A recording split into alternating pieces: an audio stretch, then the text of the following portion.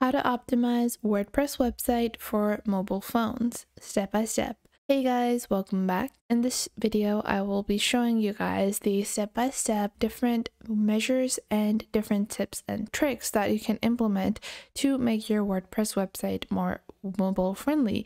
So this can include a lot of different orientations, paddings, and your title sizing, all of that. And I'm going to break it down step by step how you can customize it to fit mobile phones. This is going to be applicable for mobile phones as well as iOS or Android devices. That really doesn't matter which type of mobile phone it is. So let's get into it.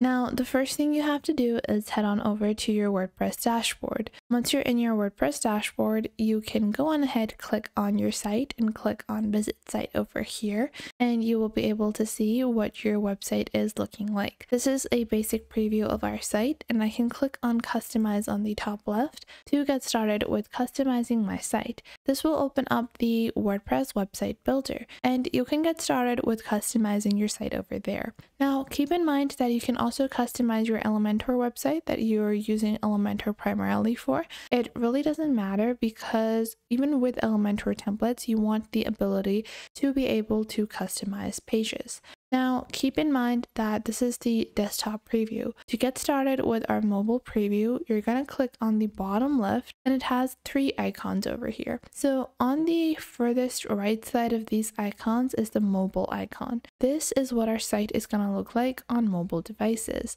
So we can get started with editing our template or our theme. Now, the first step is maybe for me to edit the basic toolbar. I can click on this edit icon over here and you can see the height of this. So I'm going to keep the height on the top and then I can click on design. Now, let's say I want to customize the design. I can do that from here. This is our primary header. Now, moving on to our next section, you can go into your second section over here and let's take a look at our navigation bar. So let's say I want to place it in the form of dots instead, and I just want it to have an outline instead of having, a colored look.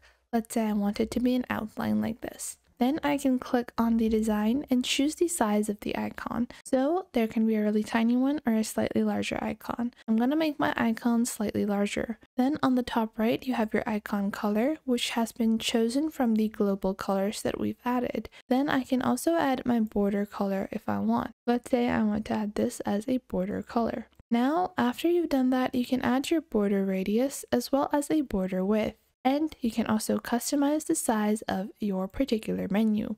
Then you also have some basic spacing. Let's say on the right it is 20. Now I'm going to reduce it to 15 to make it slightly closer to the right. This will enable mobile users to be able to make the most out of their site. So if I was to increase it to 20, you will see how the button is moved towards the left, and that can be super annoying for some users. Moving it to 0 can be a bit too close to the edge, so keeping a safe distance like 9 or 10 on the right is a great option. Now, after you've completed your spacing, you can go back and then go on to the next element, which might be the toggle button. Now, we've already edited our toggle button, but step by step, you're going to move downwards. So you guys can see this was our basic header builder. So once we've gone over our header builder, we can go back and get started with customizing some of our other sections. We can click on page over here and choose our container layout. We can choose this type of layout as well. This is the normal or standard layout, and this will be the layout. Now you also have a sidebar layout as well as a default style. Now, let's say we want to get started with our header position, which is going to be before title. And then you can add your basic information on the particular breadcrumbs as well. Now, moving on to our next section, we're going to go into our basic blog section. You can go into your blogs and choose the layouts of your blogs as well. This is an essential part because when people are visiting your site, depending on what kind of site it is, it's going to be really difficult if your blogs are not structured properly for users to be able to see all of the items present within. Now, moving on, let's go into sidebar, and I want to choose this kind of sidebar style where it appears on the right side. It's a boxed sidebar. You also have some other options such as unboxed sidebars. As you're making your changes, you can click on publish on the top right of your toolbar on the left side of your screen, simply because if you make any changes and they are not saved, you're going to lose a lot of your progress. So make sure that you are customizing and you're saving as you go.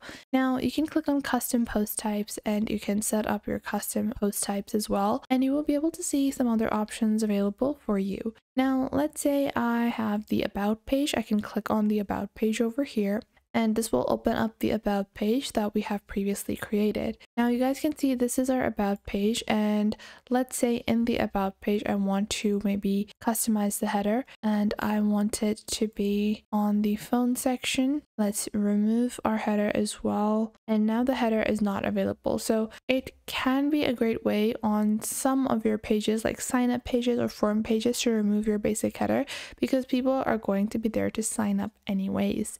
Now after your header section, you can go into your blog section or page section to build your layout. And let's say we want this kind of layout, which is a default container style like this.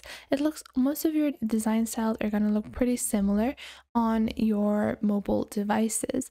However, some things can be a great way to add more space to your mobile device setup, because on mobile devices you have to optimize space because the visual element of your website is going to be reduced.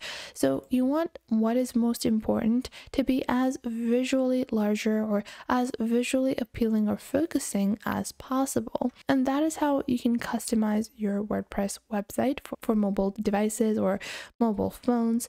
Now, after that, you even have WooCommerce options. So you can go into your WooCommerce pages, which are going to be your product or shop pages, and you can begin customizing that. So if I go into the services pages over here, and let's say I've added services in my WooCommerce. So let's say I just added WooCommerce plugin for selling services. I can open my services section and you will see all of the options available.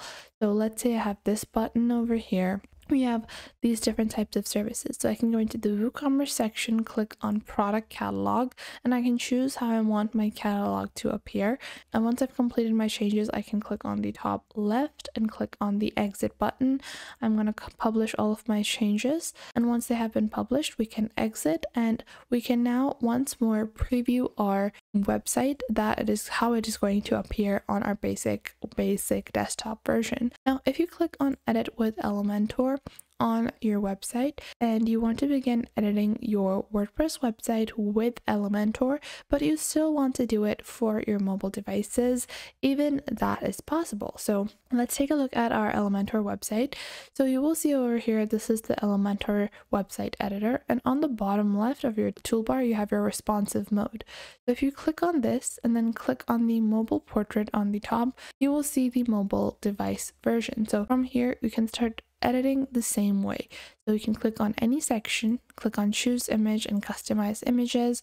You can also choose the width, the height, and the padding as we previously did for our WordPress website. So I hope you guys found this video helpful. If you did, make sure to leave a like and subscribe.